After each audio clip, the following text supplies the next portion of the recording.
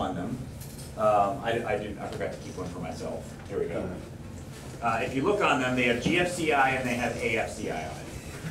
And then they have 30, is that milliamps or microamps? That's milliamps. 30 milliamps, and then they have a load button. Okay, so all I'm going to do is just talk through each one of these buttons because they're all kind of cool. So does anybody know, first off, what GFCI stands for? Ground circuit fault interrupter. You said ground circuit fault interrupter. That would be a GCFI. Ground fault circuit interrupter. Okay, so a lot of people call it a GFI. Dyslexia. Anybody know what a GFI does? How's a GFI work? It's kind of like a fuse. It trips like a reset breaker. Yeah, I mean it's a breaker. It's a type of a circuit breaker. It breaks the circuit. Circuit breaker is a pretty easy term. Fuse is kind of a tricky word. Have you ever thought about fuse, like what a fuse means? Think about it for a second. Where's another place that you see a fuse other than electrical? Starbucks. A bomb? I was thinking fireworks, but you just went straight for bomb. Fireworks, yeah, that kind of thing. And so fuse actually means that it breaks. And so it could mean breaks the circuit, but when we say a fuse, we generally mean something that is a one-time use, right? So fuse blows on you. And when you light a fuse, it's gone once it's completely fused.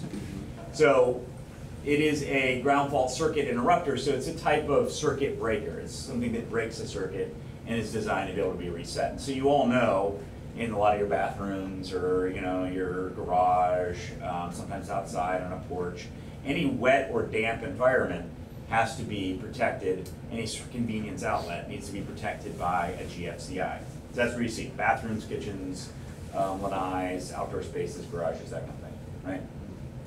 Well, why do you have a GFCI in those spaces? If you drop the hair dryer in the bathtub. Yeah, right. Whether you do it on purpose or an accident, either way, it's going to protect you. That's the point. And so how it works is it looks for an imbalance in current between hot and neutral. That's all it's doing. And so think about that for a second. If you have current moving out on hot and the same amount of current's not moving back on neutral, what does that tell you about the circuit? What does it tell you about the circuit? There's no path for it. Well, there is a path. I said there's another path. There's another path. That's what you said. Okay, I thought you said there's no path. I was like, there is we another need path. to speak. Okay. Yeah, there's another path. So you have current leaking somewhere, and specifically it's leaking to ground somewhere. And if it's leaking to ground somewhere, that means there's a path to ground that isn't supposed to be there. And so you may say to yourself, as I'm sure you are right now, because you're all inquisitive young lads, you say to yourself, I thought that was the point of a circuit breaker, a regular circuit breaker, right? So let's think about a regular circuit breaker. Standard single pole circuit breaker in your panel. What is the amperage rating of a standard circuit breaker in your panel? 15 to 20. 15 or 20, right? So a lot of the small ones are 15, and sometimes you get some 20s. Everybody agree with that? Mm-hmm. All right. So what makes a 15 or 20 amp circuit breaker break the circuit? Anyone. We need somebody else here. What makes it Alfonso. 15 or 20 amp circuit breaker break the circuit? Go ahead. Higher than 15 or 20 amps. Higher than 15 or 20 amps, right? Yes. Get it. Pretty straightforward, right? The circuit has to draw that much. Well, if you work Ohm's law, okay, now I think there's somebody in here who's probably pretty good at math. Right? If you work Ohm's law, no? I mean, I could, but. I mean, this is pretty basic stuff, Ohm's law. E equals I times R, right? And basically what it comes down to is, I'll just give it away, right? That in order for that math to work, you're around 10 amps, 10 ohms, in order for it to break the circuit. And if you've ever checked the resistance across your body, have you ever done that? Take an ohm meter, check the resistance across your body, finger to finger, or like you can do it all kinds of spots. What type of resistance is the human body? About what level of resistance? Does anybody know? I should have brought a meter. Alfonso has a meter in front. Is that a meter? Yep, it's Gray's meter. But Is it? Okay, let's check. So who wants to do it? I know somebody's really excited. All right, Adriel's going to do it. He wants to resist. Only out. See. Only us. Now I'm going to be real honest. This is kind of a proven fact. the manlier you are, and I know you're probably not even supposed to say that anymore, the term manly, but the manlier you are, the higher the resistance Oh, shoot. you are. If I got 0. The higher the resistance you are. And there actually is, there's reasons behind this, which I'll talk about. See, I have, because I haven't been working in the field as much, I have soft hands, and I'm a clammy person, you know, just a clammy guy. So, what's it? I got it in continuity. Well, yeah, you don't want continuity, you want to measure something. Continuity. All right, there you go. So what do you got? 1.6. 1.6. What? 1.7. 1.7 It's what? rising because my manliness is going up. You're thinking manly thoughts? Yeah. Jamie? So, This is going up. All right, so take one your point- shirt off and see what. 1.7 what? I got 2 right now. 2 what? 2.03. No, I'm saying, I'm saying what is the unit of measurement? Oh, mega ohms. Oh. Mega ohms, right? I was like, oh, okay. So how many ohms is a mega ohm? It's like, It's a million. Yeah. It's a million ohms, oh, right? Yeah. So if it takes a circuit of 10 ohms, about, and I'm really going around there because I don't feel like doing math, 10 ohms to trip a circuit breaker, and you're over a million ohms, does that mean that you're more or less likely to trip a circuit breaker? That's like, You're less likely, right? Because you have more resistance. You're a high resistance path, which means that you're a very low current path. That make sense? Higher the resistance, lower the current. You have resistance to electricity, not as much is going to move. Make sense? Okay. So that means that if I take 120 volts off of a 20 amp breaker and I take it and I connect it to your body, is it going to trip the breaker? no. No, it's not. You'll just shock to death. Right? And it will be, you will conduct in the not micro, I always get microamps and milliamps, in the milliamp scale. So you will only draw milliamps. Is that breaker going to trip if you're only drawing milliamps? No, because you're not a very good conductor of electricity. Right? Now let me dispel something else here. What's the saying that people, one of the first things you learn about electricity? Electricity takes the, finish the sentence, Path of least resistance. path of least resistance, right?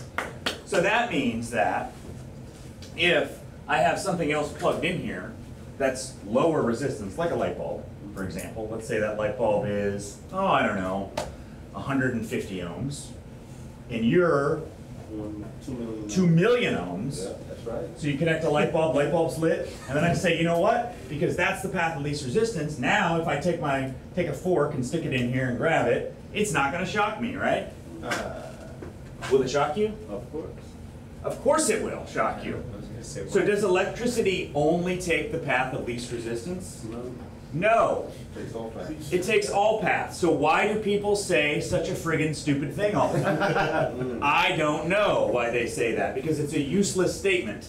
Electricity takes all parallel paths. But what does move more through a path of least resistance? Current. More current moves through the path of least resistance. There you go. So why don't we say electricity, the greatest amount of current moves through the paths of least resistance? Because that would be a true statement. The other statement's also true. Electricity takes the path of least resistance, but it also takes all the other paths. So it sort of seems like a senseless thing to say, right? So what is the purpose of a GFCI? The purpose is to protect folks from getting shocked. Make sense? Ground fault circuit interrupter. And why do you put it in places that are wet or damp? Because you become easier conductor if you step in the water. Exactly. Much easier for you to get shocked in damp or wet environments. That's why the code has that. Okay? Make sense? So, what does this do with GFCI? We can plug it into a GFCI. It has a little extension plug. You plug it in, you hit the button, and it tests the circuit. Trips the circuit, right? You also have that 30 microamp, milliamp, keep doing this, milliamp button. What do you think happens when you hit that button? it simulates somebody getting shocked. It simulates 30 milliamps. So now it's not just testing to see if it will trip. It's testing to see if it will trip at the right level, right? And so that's why I'm giving you the tool. Because you can just hit the button and see if it trips on the outlet. You know, you've seen the outlets that have the trip and reset. But that trip and reset often is kind of a sloppy measure. It's like, does it trip? Well, sure, it trips. But does it trip at the right level? All right, make sense?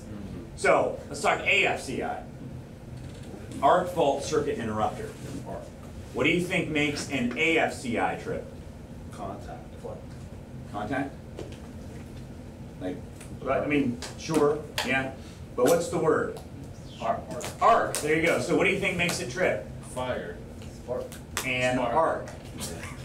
It's amazing. It's amazing how this stuff works. It trips when there's an arc, right? So the purpose of a GFCI is to keep you from getting shocked. Is there necessarily an arc if you're getting shocked? No, not necessarily, because you're a very low current path. It might not arc at all. You start melting, but there's not necessarily an arc. Arc fault circuit interrupter is when there is an arc. And so an arc fault circuit interrupter is a much more complicated circuit because it's not looking for an imbalance on neutral and high. It's looking for a particular sign signature that indicates the presence of an arc. Why do you have an arc fault circuit interrupter? Because you don't want an arc. Because you could have, say, a bad connection in an outlet and somebody goes and plugs in a vacuum cleaner and it's arcing in there, but it's not drawing high current. Because an arc doesn't necessarily have to draw high current for there to be an arc, right? It's just bad contact. And it's sitting there and it's arcing in the wall up against the stud, and then you end up having a fire. So that's what it's preventing. And where do you see what circuits are protected by an arc fault circuit interrupter in your homes? You know? Okay. Oh, exactly. Almost nowadays, almost every normally occupied room with convenience outlets. So, outlets. And so if you look at a circuit breaker, if you look at a breaker panel on a modern house, you're going to see normal breakers like we put in for an air conditioner. They don't have any little trip buttons on them or anything. And then you're going to see one whole side that have these little, generally white, trip buttons on them. If you look at a panel, and this is one of the big things that I'm wanting to remind you of, because you are going to start looking at panels with thermal imaging cameras, you're going to see one whole side, generally, of the panel, or one whole portion of it, where the breakers are hot. Arc fault breakers run hot because of the circuit that's in them, and again, this is not a technical explanation, but because of the circuit in them that is constantly looking for arc. So they actually have, they actually do get warmer. And there may be some exceptions to this, but all the ones I've ever looked at get hotter. So I want you to know that, because the first time you look at a panel with a thermal imaging camera, you're going to notice, whoa, these breakers are all hot, this must be a problem, right? And so what are you looking for? You're looking for an arc fault that's hotter than the other arc faults. You don't look at an arc fault that's hotter than a non-arc fault, because then it will always be hotter than the non-arc fault. Does that make sense? All right, so what are you testing when you hit that AFCI button and you plug it into an arc fault circuit? If it works. You're simulating an arc. That's what you're doing. And so you're seeing if that circuit trips because you're plugged into it right now. Am I expecting you on a maintenance to go through and check every single outlet and every single breaker in the entire house? Yes. No, I'm not. I'm not. That's not practical. All right, so what are you going to do? And again, we're launching this next week, so it's not, I'm just getting you prepared for this. You're going to have a conversation with the client, and you're going to say, hey, do you have any circuits that trip on you irregularly, any dimming lights, anything you notice that's abnormal electrically? And if they say no, you're going to go to the highest risk areas, which are the GFIs, right? Bathrooms, garages, porches, those sorts of things, and you're going to check those. That's all. You're not going to check every AFCI in the whole house. Now you may check one or two, again, depending on the client. Yeah, when I plug in my, or every once in a while when there's a lightning strike or something, this one bedroom is always tripping. Okay, well that's where you go check. Next thing, what's another button that's on this bad boy? There's 4 main buttons. I've already talked about 3 of them. 30 milliamp. 30 milliamp. Load. Oh, well, there you go. So the first thing that's kind of cool about this is, when you plug it in, it's going to automatically tell you even if it's wired correctly or incorrectly. So it's going to tell you if maybe there's you have neutral and ground mixed or whatever, or polarity reversed.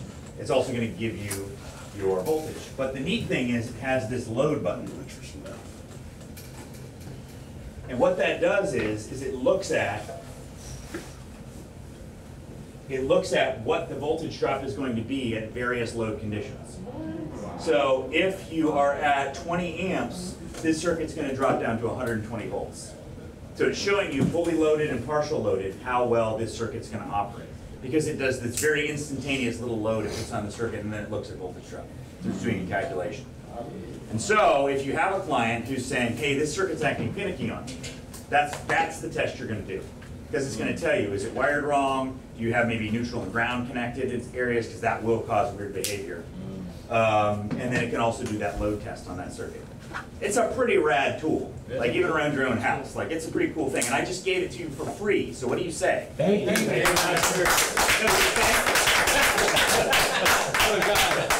You thank Mr. Kalos. That's who you thank. Because I've often had people tell me that they know Mr. Kalos. I'm like, yeah, he's a good guy. Nice guy. Where's Nice Mr. guy. Bob? It's better than open.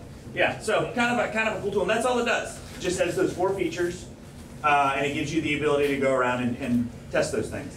Now, like we mentioned, it's a lot more sizzle than steak, right? But does it hurt anything? Are we trying to scam a customer, sell them anything? No, we're not. We're demonstrating. This is basically the most advanced, normal electrical test that you can do in a client's house. I mean, like sure, you can pull out a megometer and check the insulation of every circuit. Nobody's ever going to do that. So what are we demonstrating? We're demonstrating that we have the right tool and we can troubleshoot common problems in their home. Now, what would happen if the client had a real problem? Like something that was, you're like, ooh, wow, this is actually an issue. The panels burned up. Right, now you're gonna call the electricians, right? That's what you're gonna do. But by having a thermal imaging camera and this, you're gonna have the best tools at your disposal to notice if there's an issue. And you are. It's just you're gonna do a detailed visual inspection of the main panels, the disconnects, anything major, you're gonna just check disconnects, all that. Water heater, it's not a lot to do there other than drain it, and you're gonna be trained on how to do that, how to flush a water heater. And other than that, it's mostly just talking to the customer about what their concerns are. For example, with water heater, you're going to check the water temperature, make sure it's actually matching what the thermostat said, make sure it's safe, those sorts of things. Thanks for watching. If you're willing, give this video a thumbs up and drop us a comment. Don't forget to hit that bell icon to stay updated with all of our future videos. And as a quick reminder, HVAC School isn't just a YouTube channel. Dive deeper with us at our main website, hvacrschool.com. Curious for more knowledge on the go? We've got you covered. Tune into the HVAC School podcast, available on all your favorite podcast apps. And while you're at it, join our thriving Facebook group. Also, don't miss out on our free mobile applications available for both iPhone and Android. We're all about community. For techs, by techs.